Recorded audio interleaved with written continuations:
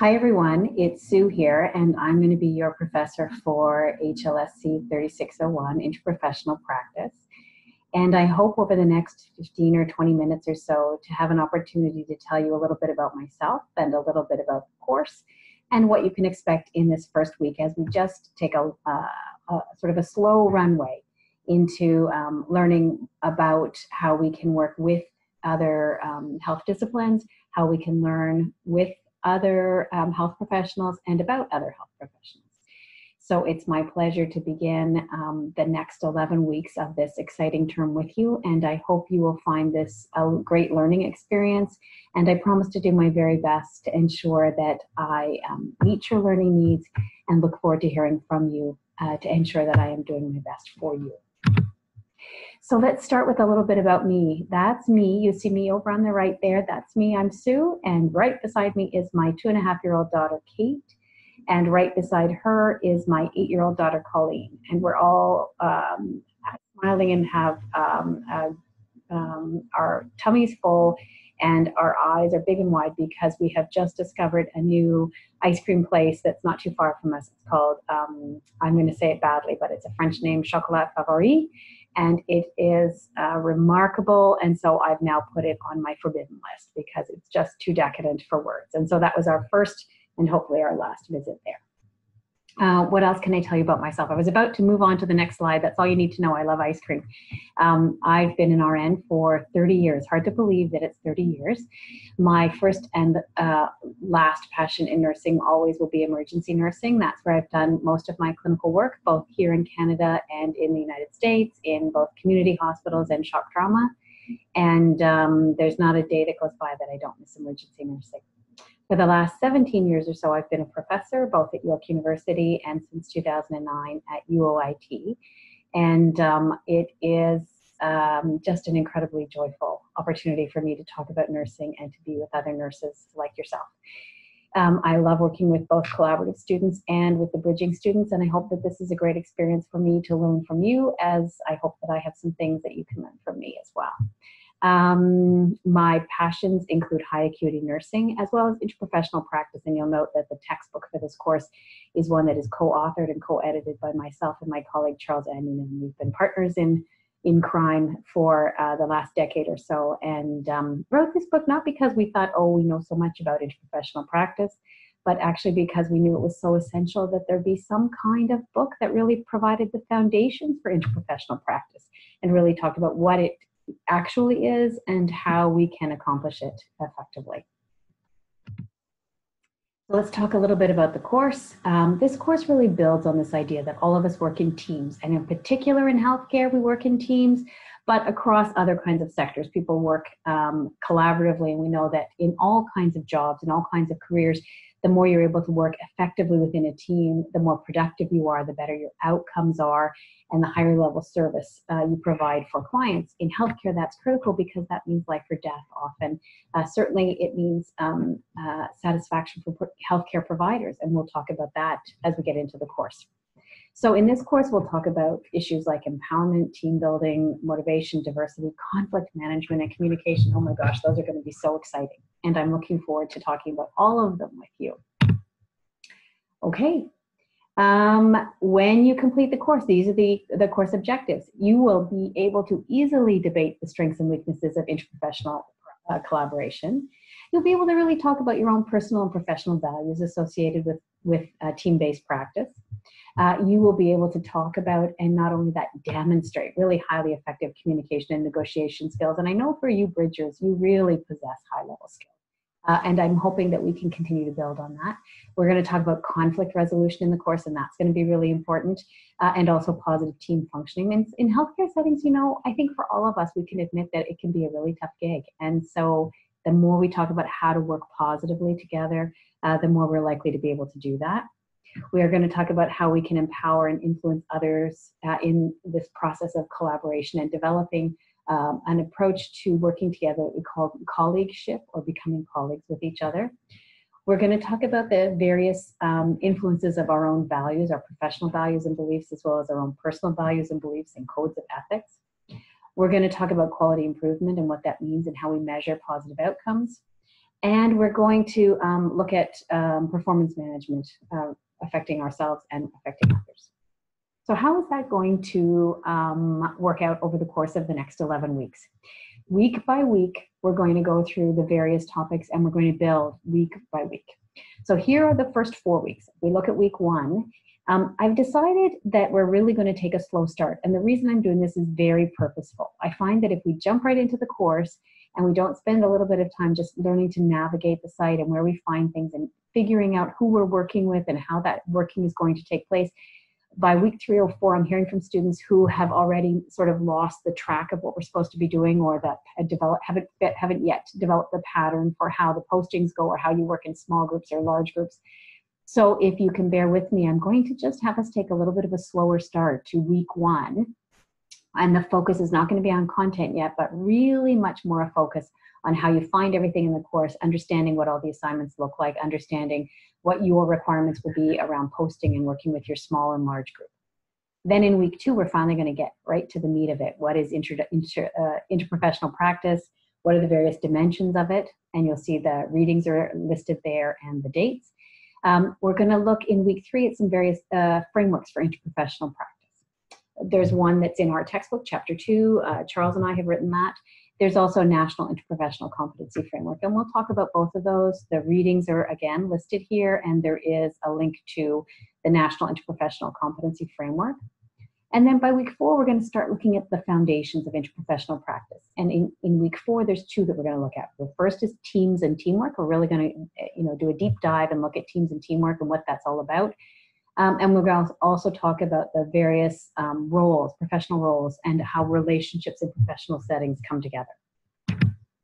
Week 5, we're going to carry on understanding how those foundations for interprofessional practice are essential and how we build towards stronger professional practice. And here we're looking at collaboration, what collaboration looks like and how we ensure that we have healthy collaboration happening. By week 6, we're really getting to the nitty-gritty, and this is, I think, one of the most important weeks where we're looking at problem solving, conflict resolution, and negotiation.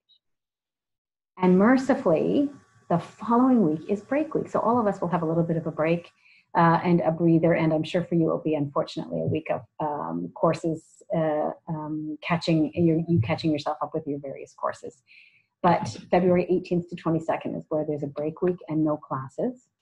Week 7, the week that follows your break week, you'll come back and have a midterm test. And you'll notice from this table that that test is going to be on campus. It's in a scheduled time, and it's tentatively booked for 11 a.m. to 1 p.m. on February 28th. And that is a day that you should be on campus anyways, and that seems to be the date we're most likely to be able to book a room. And I will confirm with you both the time and the location as soon as I have a room booking back. So that's your midterm test. It's worth 35% of your grade, so it's fairly heavily weighted, and that will be all multiple choice.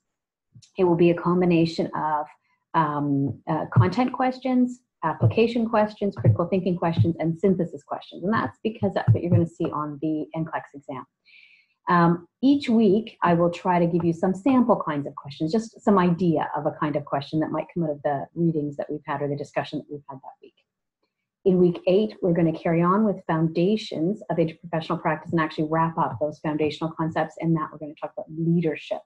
You'll have an entire course in leadership eventually, but to start, it's important that we really just scratch the surface at least in understanding how leadership is essential in interprofessional practice and part of how you're negotiating within your small group and taking a leadership role once over the course of the term in creating a posting from your whole group will be an important insight into leadership within team settings. We also, in week 8, move on to issues in interprofessional practice. And here we're going to talk about interprofessional education, a really critical focus for developing interprofessional practice skills. And we're going to talk about it there in week 8. Moving on in week 9, we're going to talk about interprofessional healthcare policy and regulation. Now, I just am going to warn you that is a little bit of a dry week. I will do my very best to make it interesting for you, but it's a little bit of a dry week. But hang in there because it is so very important for your own practice. So week 9, chapter 9, interprofessional healthcare policy and regulation. By week 10, we're going to carry on with issues, and here we're looking at practice outcomes and measuring success. Remember we talked about what is the point of engaging in interprofessional practice? if we don't know that there are positive outcomes, both for the healthcare system and the recipient of care, so clients, but also for the service provider, for ourselves. What are the positive outcomes for ourselves? And we'll do that on March 21st, week 10. Week 11, we're not going to add new content because in week 11, you've got another assignment due. So if you remember that right after break week, you had your midterm test with 35%. In week 11, you're going to submit to me, and I'll go over all of these in the upcoming slides, but you're going to submit to me a reflective analysis, 4 to 5 pages long, that is going to focus on your contribution to the community of learning. So rather than get a little grade every week for your postings, whether you post to the large group, you post within your small group, or you do various activities, you're actually getting a grade over the course of the entire term for how you have contributed to your own learning, but to the learning of the class. So this is a community in which we are all learning together, and you will get a grade that's very heavily weighted. 25% of your course grade is actually for that participation through all these different mechanisms.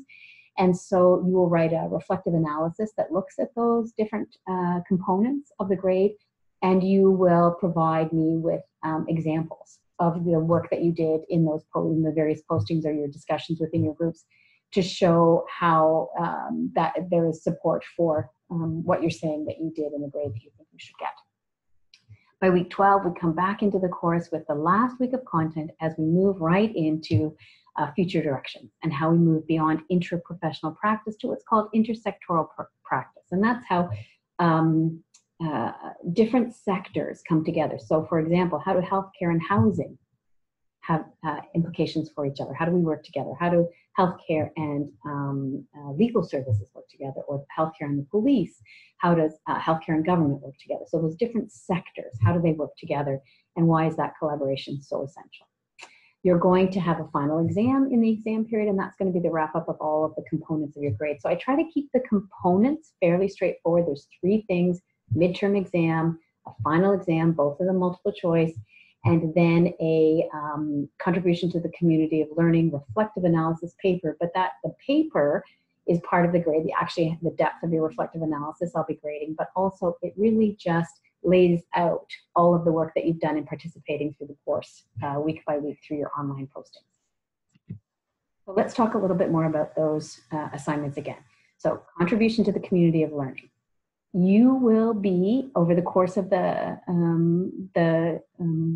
term, participating in both small group work. So each one of you will be placed in a small group, and I'll talk about that in just a second, but you'll be placed in a small group of 5. And within that group of 5, sometimes the requirement will be that you post within your small group. You talk to each other. Let's say in week 1, it's about really getting to know the other members of your small group. If you imagine getting to know the nurses on your shift. And so that the components there would be small group postings. Sometimes you will be posting to the larger group. 5 times over the term, each of the small groups will be posting a summary or a synthesis posting. And in that, each of you will take a leadership role. So if you're all in groups of 5, 5 times over the term, your group will post. That means each one of you will have a chance once in the term to be the leader of your small group in bringing together the ideas of all of your group members into a common posting on the large group. So that you'll see that the large group postings should be fairly straightforward, that it's not going to be hundreds of posts within the large group. When we have the large group discussion board active, there will just be 10 posts on those weeks where we're doing large group posting. They will represent a posting from each of the small groups, and it will be the leader assigned to that week within each of the small groups who will be required to bring together the ideas of that entire small group in a common posting. I'll talk about that just a bit more in a minute. You also have those 2 tests, a midterm test and a final test. The midterm test, tentatively scheduled for February 28th, we're 35%, and it covers weeks 1 to 6 of the course. Your final exam has to be cumulative. I know students would like me to say it only covers weeks 7 to 12, and I would like to be able to say that, but it doesn't make sense. The ideas cross over from weeks 1 to 6, and I can't, if I said it was only in weeks 7 to 12, I couldn't make sense of some of the later concepts that don't, without referring to earlier ideas. So it is mostly weighted in weeks 7 to 12, but there may be reference to ideas and concepts earlier in the course. That will also be multiple choice worth 40%. And then the written assignment in week 11. So let's talk just a little bit more about this contribution to the community of learning, because I bet you're all thinking, what does that mean? So in the course, you will be posting in a variety of ways. You will be posting in a small group. Now remember I said each of you will be placed in a small group of 5 learners. So there will be 10 small groups in our course. So within those 10 small groups, sometimes your job will just be to talk with the other members in your small group. So you'll find your small group discussion board and you will respond to the discussion that's happening in the small group discussion board. 5 times in the term, you will be posting to the large group discussion board and you'll be doing that on behalf of your small group. And you will, one time of those 5, be the leader for your group. So each one of the group members will be a leader once, and you will post a summary of all of your small group members' ideas or responses to the discussion topic for everyone to read. Individuals will also respond individually to those 10 different group postings, bringing in literature, providing a substantive response. On week 11, you will provide me with a reflective analysis paper that really looks at how you participate, how you took part in the community of learning that we develop in this course. And so you'll provide some reflective analysis of your behavior, your participation through the course.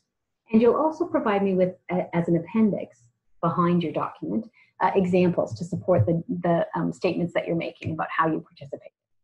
You'll recommend what grade you think you should get for your participation out of that 25%, and you'll see on the next slide a rubric.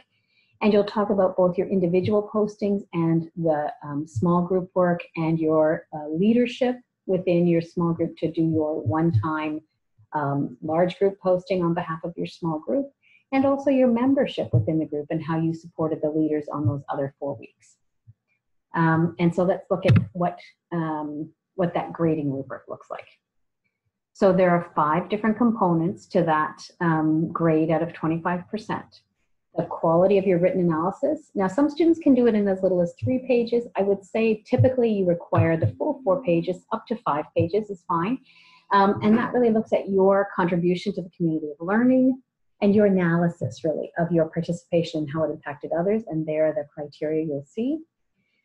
5 more marks out of that 25 are about the grade that you're recommending for yourself for your participation and your analysis and your insight into how that participation translates into that evaluation. So really, how are you bringing together what you did over the course of the term up to week 11 when you submit that assignment, and what that means in terms of evaluating your own participation. 5 more marks are around enacting leadership. Remember, you get to be the leader of your small group once. Out of those 5 postings, one time, you will be the leader for a small group posting that then posts in the large group discussion board. And you are going to provide some evidence of how you were effective or not effective as a team leader. You're also going to respond to understanding how you were effective or not effective as a follower. So in all of those other weeks, when you're working in a team, it's as important to be a leader as it is to be a follower. So in those weeks where you're supporting the leader of the group, how are you doing that, of your small group? How are you doing that? Are you meeting your deadlines? Are you supporting the development of the work? Are you being an effective team member? And so you'll see the criteria there. And then finally, substantive engagement. And if you read the criteria within the course rubrics, it's really important to understand that when you're replying to posts, a post that says, great work, I really agree with what you've said, or what an interesting post, that's not really substantive. It's nice and it's supportive, but it doesn't move the thinking forward. So a substantive post needs to be thoughtful. It needs to bring in literature. It needs to potentially bring in personal experiences, but move the ideas and the dialogue forward in a much more substantive way. And so this is the rubric that will be associated with the participation grade that comes through that analysis of your contribution. And so here, this is when I've been talking about substantive. What does that mean? So substantive really is a posting that states your position. You're going to cite supporting or refuting evidence, and that could be in the literature or it could be your own experiences. You're going to use a minimum of 2 scholarly references typically as you do that post. You're going to make connections between your own experiences, your own thinking, your own readings, the opinions of others, and you're going to highlight whether you see relationships or patterns between these various ideas. You're also going to promote or support the thinking and dialogue of others. A substantive response, again, is not that I agree or great work. It really is much deeper, and it really is important that it provides evidence of your own thinking and your own ability to pull those ideas forward. So let's talk about individual and group postings. And I know that you would prefer to self-select into groups. And if this was any other course, I would never place you in a group. But this is the interprofessional course, and so it doesn't make sense. It is essential that I place you in groups. And so I'm sorry if that's not convenient for you or not comfortable to start. I have been teaching this course for a long time, and it really just doesn't make sense to do it any other way. So you'll be placed into small groups, and it really is just important to think of it as the same way as you walk onto your unit, and you can work with any different nurse who's working that shift. That's how it's going to be when you're working with your small groups. So you'll be placed in groups of 5 in a small group. That placement's going to happen randomly. So week 1, one of the important things to do will be to find your small group, to look at the small group discussion board. Each of you will be assigned to a small group discussion board, and that means only the 5 of you who are in your group will be able to see what the postings are in that discussion board. And you'll be asked to post within that small group discussion board. Typically, almost every week, you'll have something to do in that small group discussion board. And you'll also be, at times, required to post in the large group discussion board. And that's where you have the whole class participating. Only on a few occasions will you be participating as a group of individuals, a whole bunch of individuals, all posting to the large group discussion board. Week 1 is an example where you'll post both to the large group discussion board and to the small group discussion board, just to warm up, to start to get a sense of where everything is located in Blackboard. But otherwise, you will typically be working in your small group discussion board, and then 5 times in the term, the leader for that week in your small group will synthesize or summarize everybody's thoughts and ideas and the work that they've done to answer the posting for that week. And that leader will post your group's response in the large group discussion board. So we have 10 groups, each having 5 members, and 5 times in the term, there will be group responses in that large group discussion board. So there'll be 10 postings, each representing a group of 5. And you will each have 1 chance over the course of the term to be a leader and to do that group posting. As an individual, you would then go and respond to various other group postings. But in terms of developing a posting, you will do that as a leader for your group of 5. So how does the timing for the course work?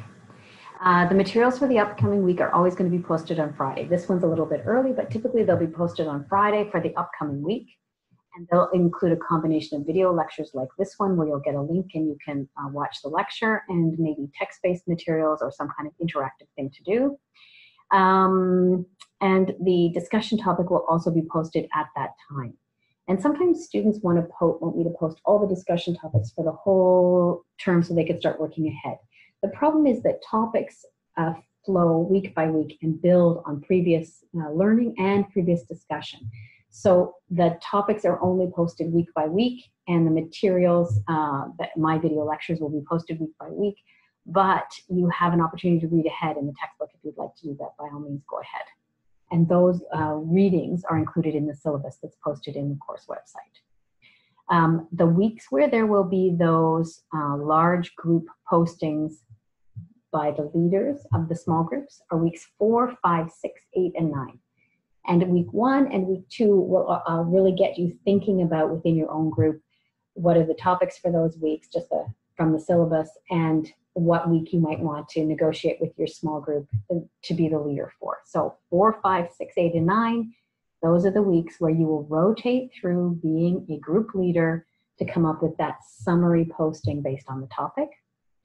And then you'll also be just doing individual substantive responses. So in the, let's say week 4, you were a follower and another member of your group posted on behalf of your entire group, you would still have the responsibility to go and look at the other group postings and respond substantively to them. How do you get in touch with me? That's me, Sue Coffey. I have a PhD in nursing. I am a professor at UOIT, so you can find me at sue.coffey@uoit.ca. And if you put HLSC 3601 in the subject line, I will really pay attention to that. So I will do my very best to get back to you as quickly as I can. You can write to me in Blackboard, but I just think it's much easier to get me on my regular email. I may not be checking Blackboard in the evenings or at other times. So I much prefer if you write to me at my regular UOIT email, but I will try to watch for everything. I am very happy to set up phone calls or video conferencing with you at any time that you would find helpful. So please just let me know. I would be very happy to talk to you about anything that you would find helpful as we move through the course. We also have a teaching assistant, Yasaman Mirdamati.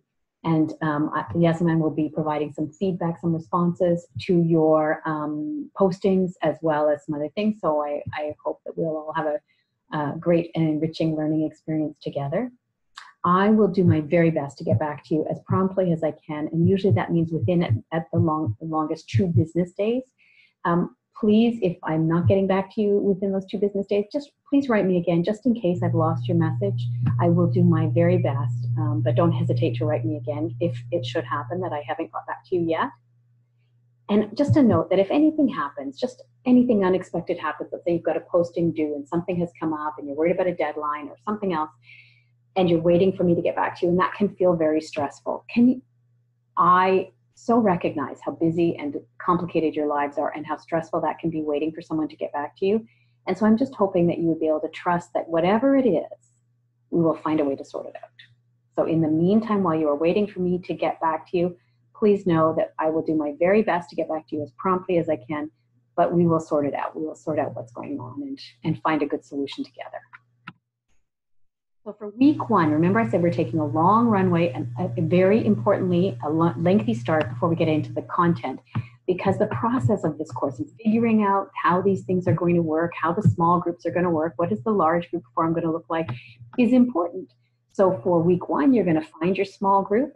Remember, that's a group of 5 that you've been placed in, and see how that small group discussion forum works. You're going to see how the large group discussion forum works, because week 1 is one of those unusual weeks where you'll post in both the large group and the small group just to become familiar. You're going to respond to some questions within your small group, and within the larger group, you'll respond to some broader questions. I want you to find the course syllabus and the description of the assignments and really take a good look in case you have any questions. What I'll do is see over the course of the first week if people are asking any questions, if I can provide any greater clarification, and I will continue to do that in these Zoom lectures. And you're going to start to get to know each other and feel comfortable with each other and start to get your heads around the idea of which week might each of you like to be the leader in posting for your small group, because by week 2, it would be helpful to begin to have a real good idea of what week you're going to be taking that leadership role so that you can mentally prepare for that. And that's it for week 1. Really a lot of housekeeping, beginning to talk about how the course is going to work. And as we move into next week, into week 2, we're really going to hit the ground running, talking about interprofessional practice, what it is, the foundations for it, where we find ourselves in Canada and healthcare right now. I really look forward to the next many weeks with you over the course of this term. I hope this is a great learning experience for you, and I promise to do my very best in bringing all that I have. And please stay in touch. Let me know how I can be helpful over the course of the term, and I'll meet you here next week.